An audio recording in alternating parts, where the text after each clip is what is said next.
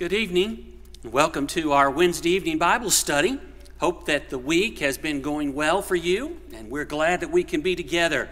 Let me share a couple announcements with the congregation before we get into our Bible study. We have several that we want to continue to be remembering in our prayers.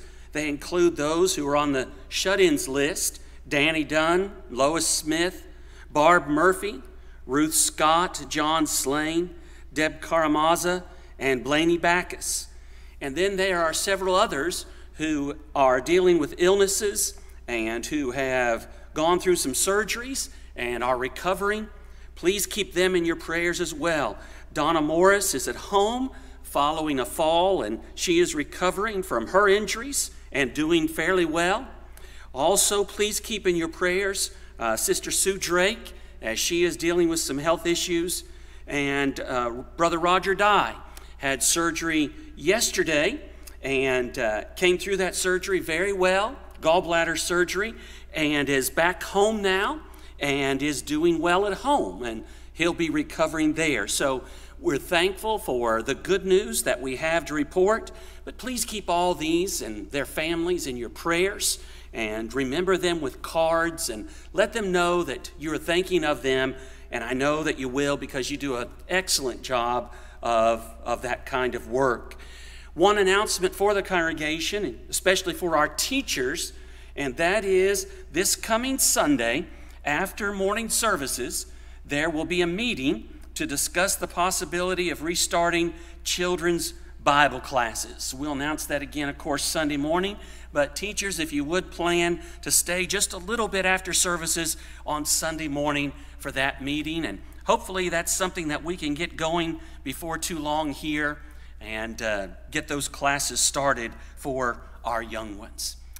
All right, let's take a moment for a word of prayer, and then we'll get into our study for this evening. Our precious Father in heaven, thank you so much for allowing us to have this opportunity to come together and be able to open your word, to read and to study and encourage each other. Father, we pray that you will help us to grow in our understanding. We pray that we will always have a desire to want to know your will, and even more to do your will and to share it with others. Help us, Father, as we strive to live for you. We ask your blessings upon the church throughout the world, as we try to share the gospel with others. And the congregation here, we pray that you'll be with us. Bless our elders and our deacons and help all of us, Father. We pray that we can be a light to our community, and we pray that you will bless the efforts that we are able to support, the good works that we're involved in.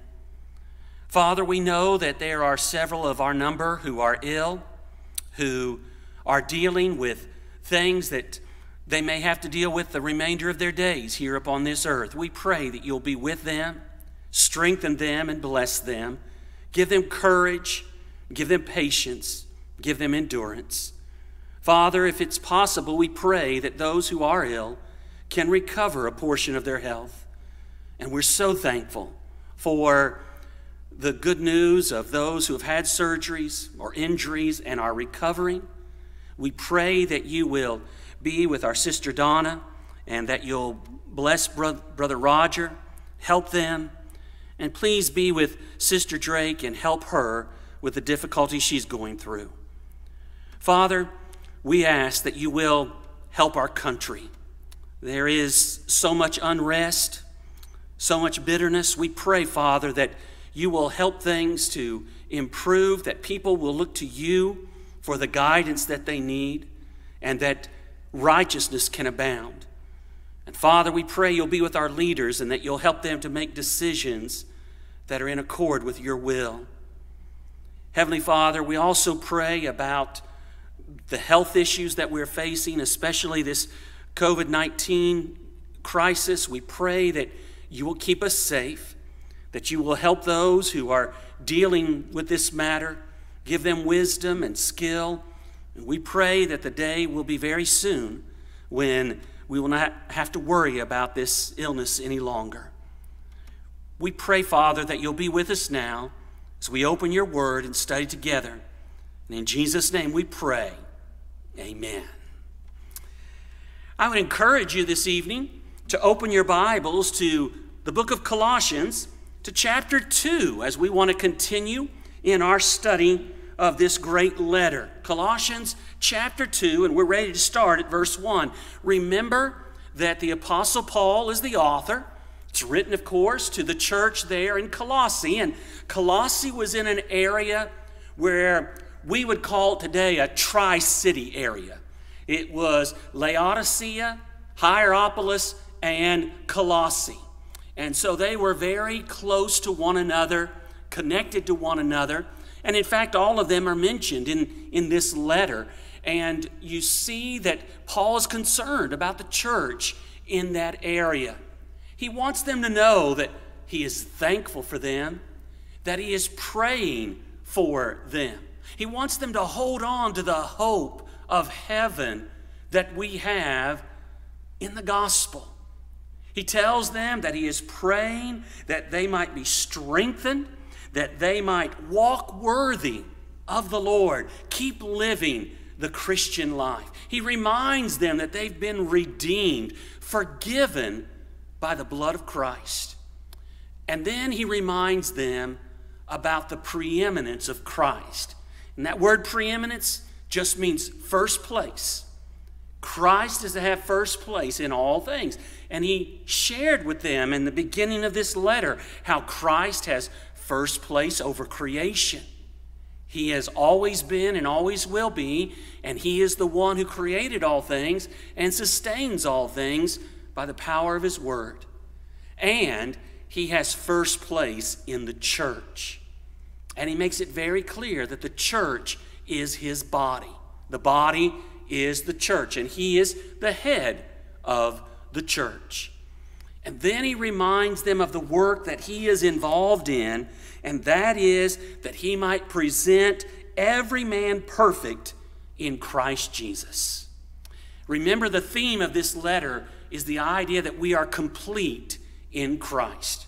In him we have everything that we need, and we can be all that God intends for us to be when we are in Christ.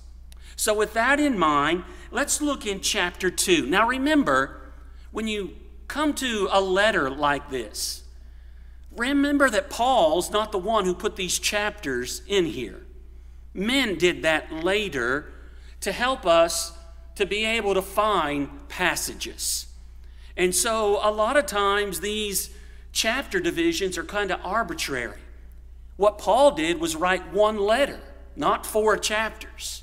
And so sometimes when you have these divisions, it's like, oh, we're going to pick up with another subject. Well, not really. Paul's continuing with that same thought. He wanted to be able to present all men perfect in Christ Jesus. And he was thankful for the work that he was able to do in the name of Christ and the work that Christ was able to do through him. So with that in mind, you look at verse 1 of chapter 2.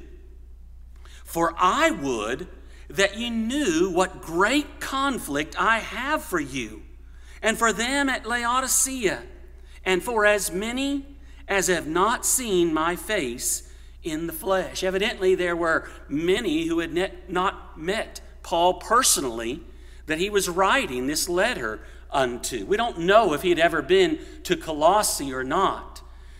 Perhaps many of them had met him in coming to Ephesus or other places where he had labored. But many he did not know by face. He hadn't met them, and yet you see the great concern that he has for them. He says, I want you to know what great conflict, what great striving I have for you. One of the big thoughts I want us to get tonight as we look in Colossians chapter 2 is just right here in these first few verses. And it's the idea of caring for the church. I don't think we can overstate how important it is for us to care for the church of our Lord. The Apostle Paul, in almost every letter that he writes, if not every letter, you see him expressing that.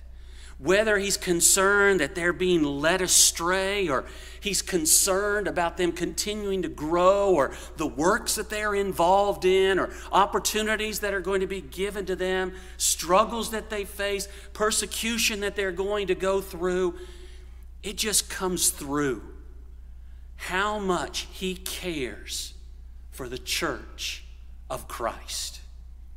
And I hope that we'll follow that example, and that we will have this kind of concern and care for the Lord's church.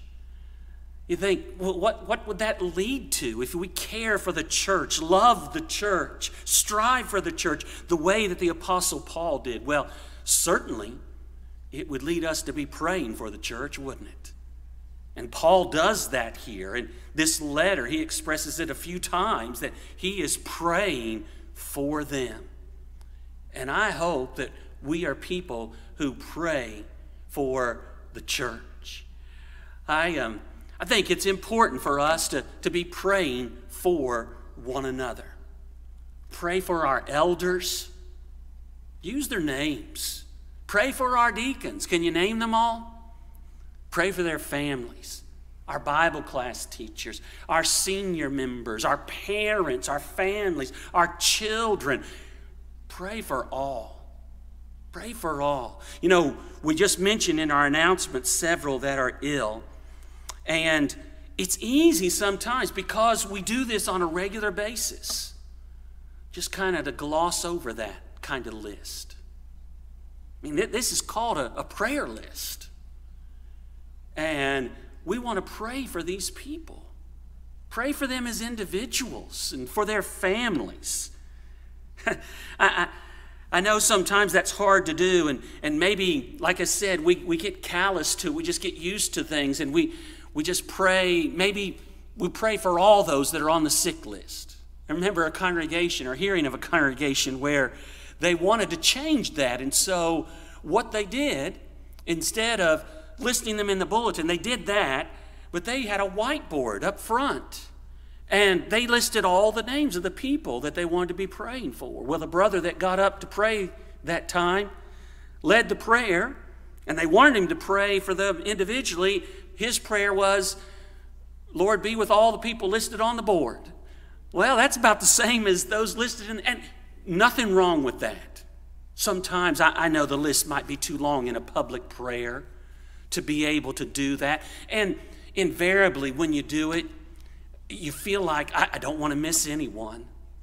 But so often you do, because we're human, and maybe we just, skipped a line, or someone got let, and we don't want that to happen. We don't want anyone to feel slighted or that we're not praying for them. So maybe it's not always possible to do that kind of thing.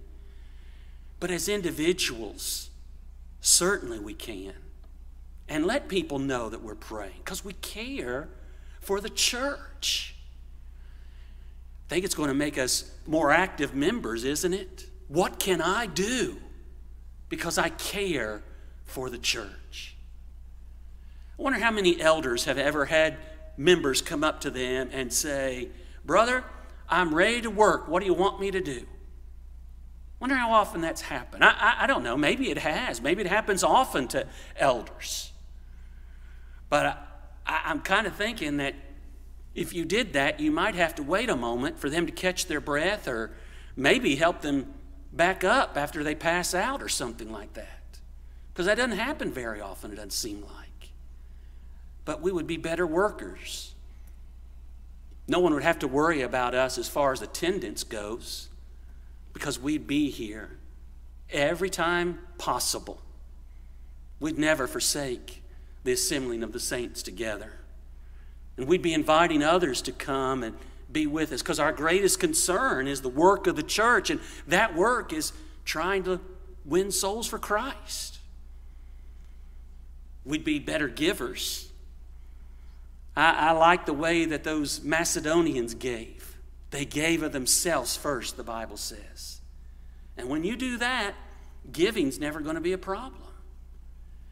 And you just think about the devotion that we would have to Christ, because glory is to be given to him in the church. And Paul had this great, great concern for the church. And I hope that we do too. And I hope that that concern, it just continues to grow. Just continues to grow. Because we want the church to succeed more than anything else. More than anything else. So here he reminds them of this great conflict, the great striving, the great concern that he has for them and for those in those other cities of Laodicea and at Hierapolis, those tri-cities. Verse 2, that their hearts might be comforted, being knit together in love, and unto all riches of the full assurance of understanding, to the acknowledgement of the mystery of God and of the Father and of Christ. Here again, his desire, his prayer for them. I like the phrase there, knit together in love. What is it that holds us together? It's that idea of love. Love for our God, for our Lord, that leads us to love one another, even leads us to love our enemies. And that's contagious. It's the kind of love that will show the world that we belong to Christ. And they were knit together in love for one another. And they had in Christ this full assurance. Riches, or unto all riches of the full assurance of understanding. I don't know about you, but that just makes me think of the assurance that we have of our salvation in Christ. In 1 John chapter 5 and verse 13, John is going to write and say, "These things have I written unto you, that believe on the name of the Son of God, that ye might know that ye have eternal life, and that ye may believe on the name of the Son of God." I like it in a letter when the author says, "Here's why I wrote this." And here he does that. He does it a couple times in 1 John. So there were a few reasons. But he says, I'm writing so that you can know you have eternal life. And when we're in Christ, that's the full assurance that we can have. And he wanted these brethren to know that. We've talked about the mystery already, that the Gentiles and the Jews are going to be one in Christ. In Christ, and Christ in them. The riches of Christ in them. This is that mystery. And then you look in verse 3, and he says, "In whom," that is in Christ, "are hid all the treasures of wisdom and knowledge." All spiritual wisdom, all spiritual knowledge is found in Christ. You're not going to find it anyplace else. One of the things that was bothering the brethren at Colossae was this doctrine of mysticism, this idea that somehow, some way, you can gain more knowledge than what we have in Christ. You can get closer to deity in some other way. Now, that's not true, but there are those even today who profess to have that kind of knowledge. And Paul wants them to know that all these treasures, all heavenly wisdom, all spiritual knowledge is found in one place, in Christ. Remember, he says, I'm the way, the truth, and the life. He's the one that came to reveal that to us, that truth that can set us free. He is that truth. And so all we need is found in Christ, complete in him. Jesus is the answer to every spiritual endeavor. One person wrote that the ultimate wisdom for mankind is not another formula, another gadget, or a new discovery. It is in Christ. And I like that. It's interesting, isn't it, when you think about the wisdom that men have developed. We like to think of ourselves as being pretty wise. And we have come up with some pretty neat gadgets and a lot of neat discoveries and that kind of thing. But what happens every time something is discovered? It just opens up more doors for other things that need to be discovered. Another hallway with all these other doors that need to be looked into. And so you never get to the point where, oh, we got it all. Nope, we're still searching because we just don't know. And every time we find something out, it seems like just find out how much we don't know. Well, that's not the case with Christ. He has revealed to us all that we need to know. All spiritual wisdom and knowledge is found in him. And this I say, lest any man should beguile you with enticing words.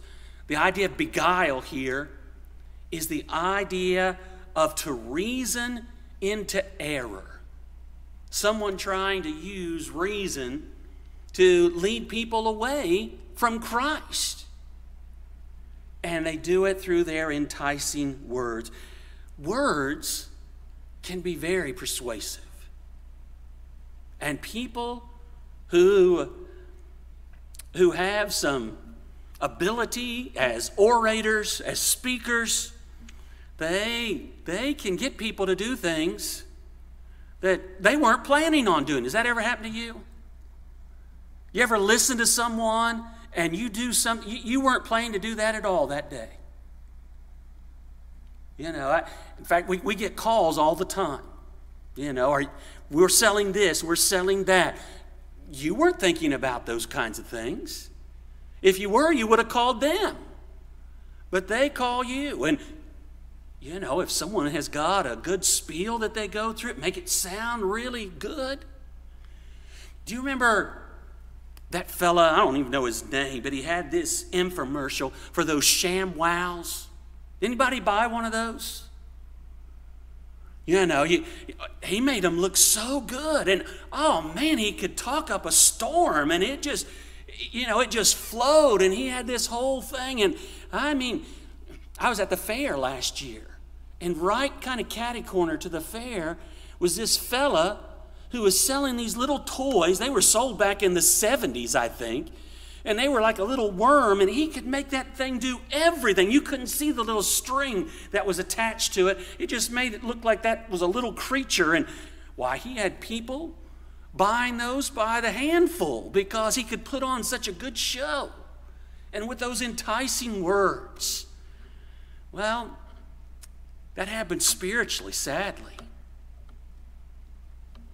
You hear somebody preach or say that they're preaching, and people will say, oh, that was a good lesson. Well, what did he say? I don't know, but it's good. Well, it just sounded good to us. He was a good speaker. Well, there can be a lot of good speakers. But what are they really saying? And Paul wanted them to be careful. You think about, you know, in that day, how some people would just pride themselves on their ability to speak, to address a group. They were just known for that. When Paul was on trial, the Jews went and got someone that they knew was a great speaker so that he could present their case. And why, if you can't win with your arguments, maybe you can with just the way you present it. Doesn't that happen in our politics quite often? We don't pay much attention to what the issues are, what they believe on. How'd he say it? How'd he come across? Was he stiff? Was he robotic? Or was he charismatic? You hear that word, don't you? You know, that he just has the it factor, and so people follow them. Well, Paul doesn't want them to be led astray, led into error by people who may have that kind of ability, make things sound good. And if people aren't grounded in the truth, then when someone makes errors sound pretty good, there are a lot of people that are really ready to swallow that. And so we've got to be careful. And Paul is letting them know that I'm concerned about you. I don't want that to happen unto you.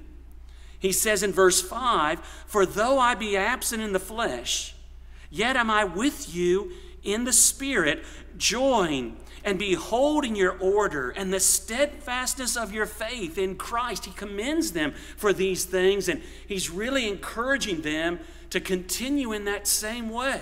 Continue in the order that you've been following, what you have been given in Christ, what's been delivered unto you. You hold to that. Don't go away from it, and you be steadfast in your allegiance unto Christ and his teaching.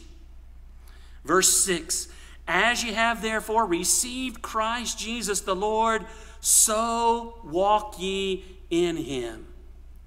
You keep living the way that you've been taught to live. You keep practicing the things that we have taught you, or Epaphras that was with you, that he taught you, because I taught him. And you keep holding to the doctrine of Christ, and you walk in him. What you've received is enough to make you just what God wants you to be, perfect in Christ.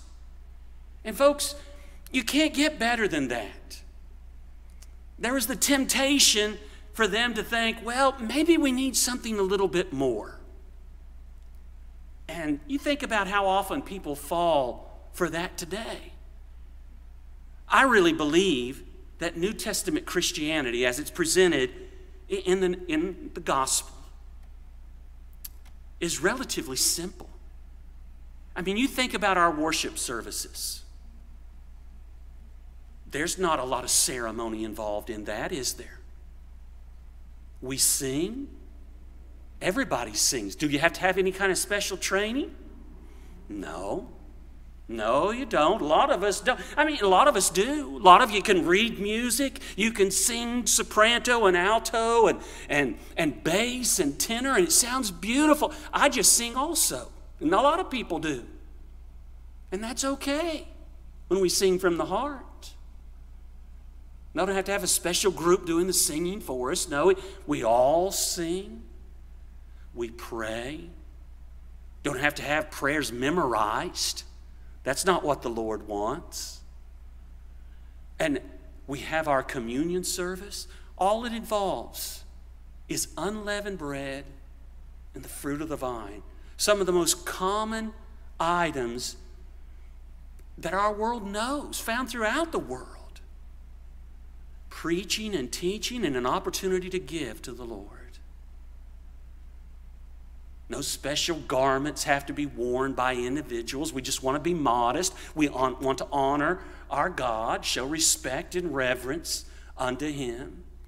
But no special headwear, or no one has to have some kind of special degree to lead us in this. And we don't have to have a lot of, a fancy building. We go down to Costa Rica, you're sitting on an old wooden bench. The sun's beating down on you on a tin roof. Can you worship that way? Absolutely. Absolutely. And so it's not complicated. But I think a lot of people think, well, that's too simple. You mean all I need to do is I need to believe that Christ is the Son of God. I know I need to repent of my sins and confess him, and then be immersed in water, baptized, to have my sins washed away. That's it. I don't have to climb Mount Everest. I don't have to swim the ocean. I don't have to go kill 10 lions or what. No. But people think that there's got to be more to it. So we got to put more in there.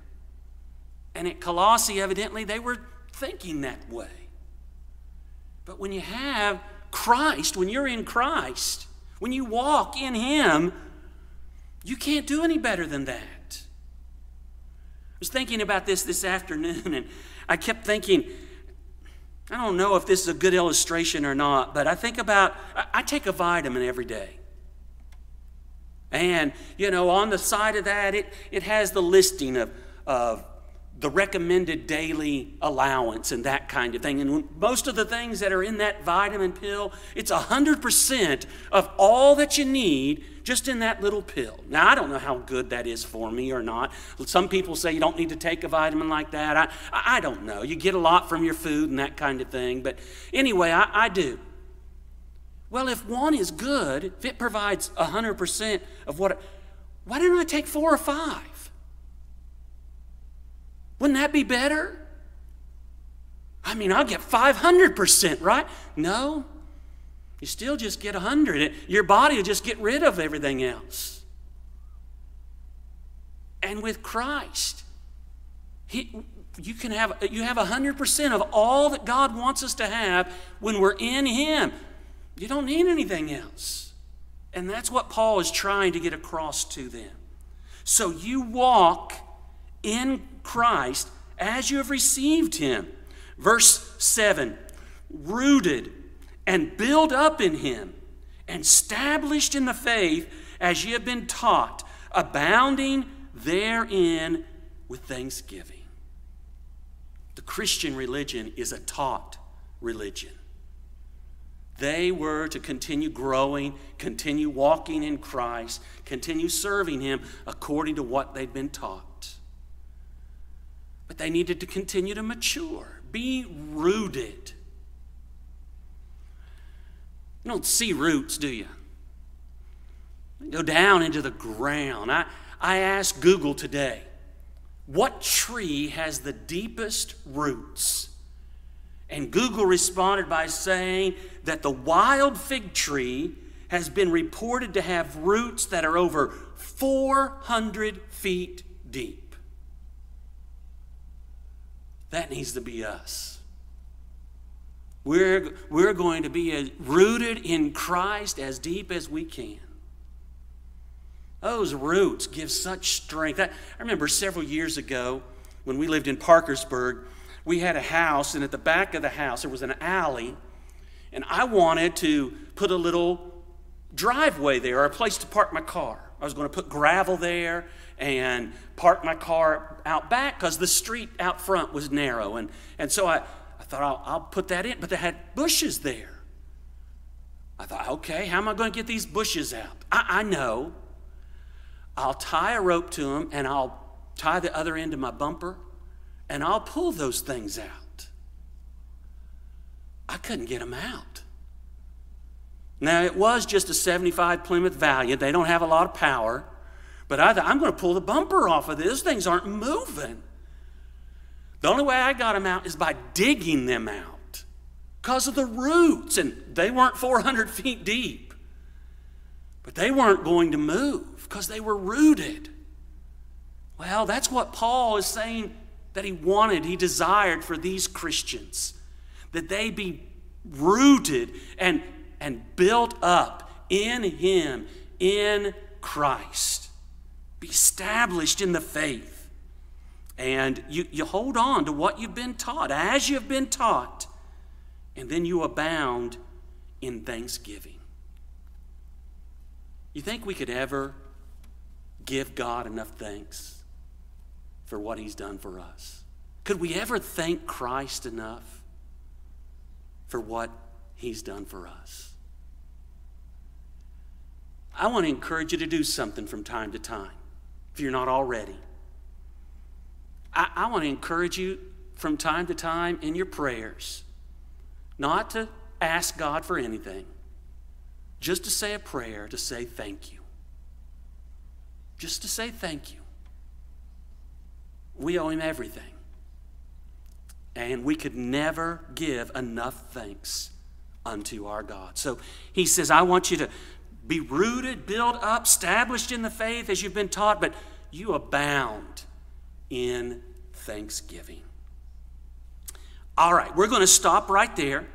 And Lord willing, next time we'll pick up and continue in our study here in the book of Colossians. I really appreciate everyone's good attention. And I hope that you're getting a lot out of these studies. And I know it'd be better if we could all be here in person, but I appreciate you listening, paying attention the way that you are. Appreciate the good comments that you give me from time to time, and we'll continue, Lord willing, next week in this good study. Remember that Paul is trying to remind them that in Christ we have everything that we need. And I just want you to know that if you're not yet in Christ, you need to take that step. And the only way into Christ is by being baptized into him. So if that's your desire, please let us know. We'll help you at any hour of the day. And if you are one who has obeyed, but maybe you've fallen away and need to come back, we want to pray with you and for you. Let's close our study tonight with a word of prayer. Our precious Father in heaven, thank you for allowing us to study from your word tonight. We pray that you will help us to always be thankful, and that we will remember that in Christ we are everything that you would want us to be. Thank you for the blessings that we have in him. And Father, we pray that we might always strive to be rooted and built up and established as we've been taught. Thank you, Lord, for the church. We pray your greatest blessings upon her. And help us, Lord, to always be about your work. And in Jesus' name we pray. Amen.